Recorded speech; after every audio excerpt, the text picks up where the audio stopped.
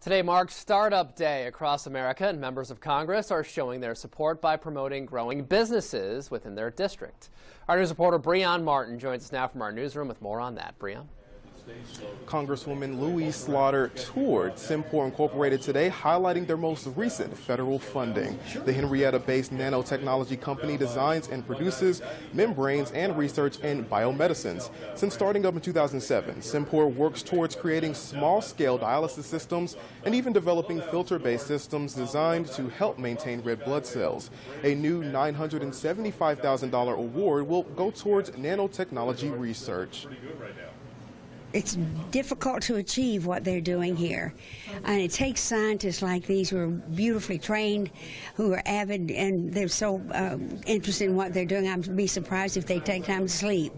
But what they're doing is going to make such a change in this country. Just imagine it.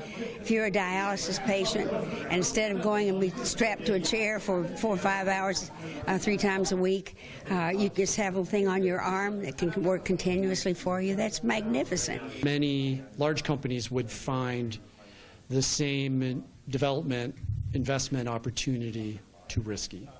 So the federal funds for small businesses are critical for filling this gap. The company says it's working on technology that could supplement sources of red blood cells in large quantities.